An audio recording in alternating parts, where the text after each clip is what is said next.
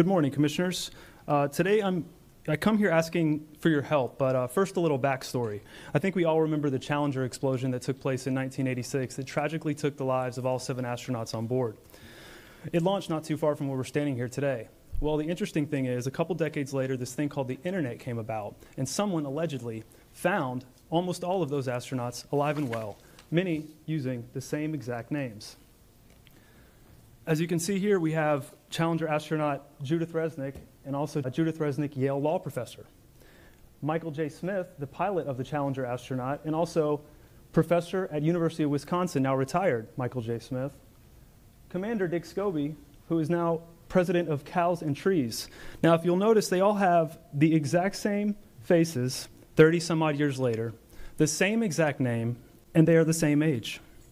Now, we all have a doppelganger out there, right? No big deal.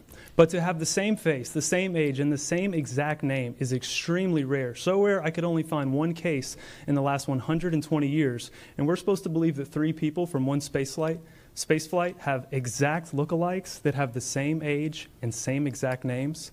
This, ladies and gentlemen, is beyond statistically impossible.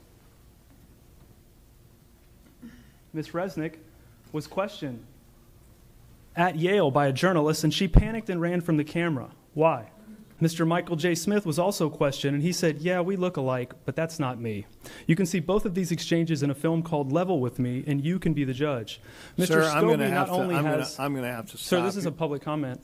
I know what it is, sir. I'm very familiar with the public comment. Okay. And part of the public comment is that you're only allowed to address things that we have jurisdiction over.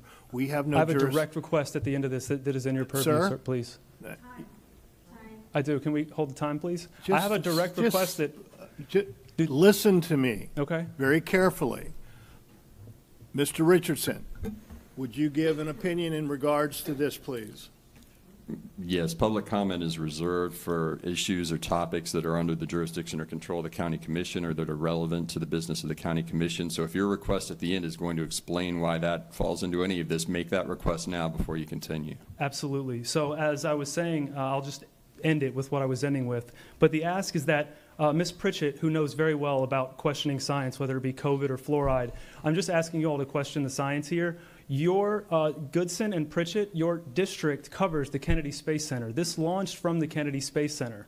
You have the ability to help me in sounding the alarm and asking the federal government for help. If this is contained in your area, I should be able to at least address something that happened here. Don't you agree? That's not within the jurisdiction or authority of the County Commission. Thank you very much. Will you let me finish for at least 10 seconds? No, sir, you're finished. Thank you. Thank you for taking away my freedom of speech today in here. I did not take away your freedom of speech. Yes, you did. I don't want to hear it from you people down here. Just because this is an uncomfortable topic. Officers, please remove this man from the room. You just violated the First Amendment. I didn't violate the First Amendment. No, he violated the rules. This is a limited public forum, and the meeting is for the purpose of the business of the County Commission. It's not for this purpose. Now, if you want to go too, take him out too. Officer, take him out also. Everyone just calm down. They can leave willingly. Wow. No, we're leaving willingly. I mean, you don't have to remove us. You just made a decision about NASA. You're making your decisions based. All right. Well, you violated the First Amendment already. Thank you very much for your opinion. Yeah, maybe check reading it out again. These astronauts are alive, by the way. Look it up.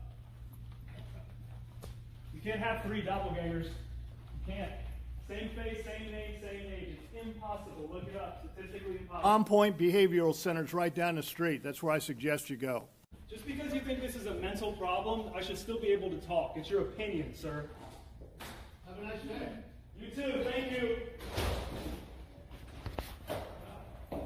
Thanks again. Yeah, y'all have a good one. All right, take care. Thanks.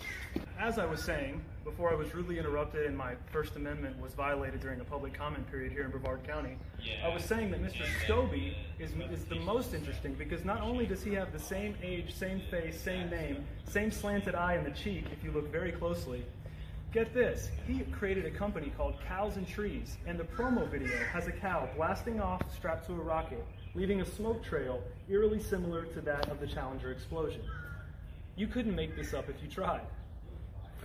That's why I today am calling on the Brevard County Commissioners to stand with me in demanding the Senate Subcommittee on Space Science open a new investigation into the Challenger explosion. Because if this is all one big coincidence, no big deal.